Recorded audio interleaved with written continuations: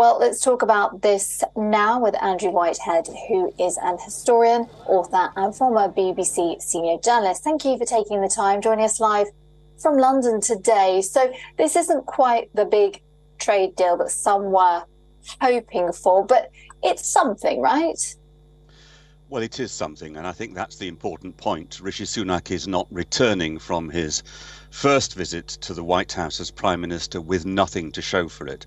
But the big thing about the Atlantic Declaration is what it isn't. So this is not the wide-ranging trade deal between Britain and the United States, which the Brexiteers, those who supported Britain leaving the European Union, said would be easy to achieve and would be the cornerstone for Britain's continuing economic growth and diplomatic importance. That moves towards a trade deal are dead. It's just not going to happen. It's not the direction of travel.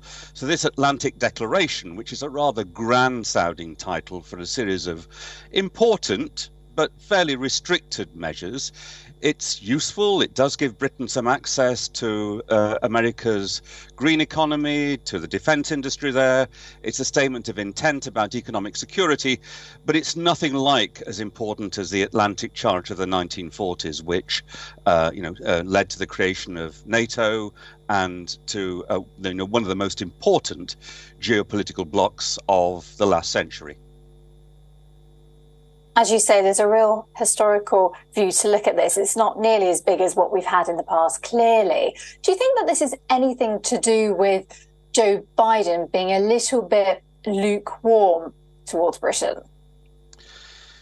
Well, he has been a little bit lukewarm, particularly concerned about British policy in Ireland. Joe Biden's family is of Irish descent, and he's been worried about anything which destabilizes the peace deal in Northern Ireland. And I think America has decided that it's not going to hitch up with Britain rather than with the EU, and it's not going to reward Britain for Brexit. But I don't think there's any underlying hostility there. I mean, the chemistry between Rishi Sunak and Joe Biden was quite good. It wasn't excellent, but this was really their first meeting as heads of government in the Oval Office. So I don't think there's anything there which is going to be a real impediment to Britain developing links to Biden's America. But nevertheless, the special relationship is probably not quite as special as it was a decade ago.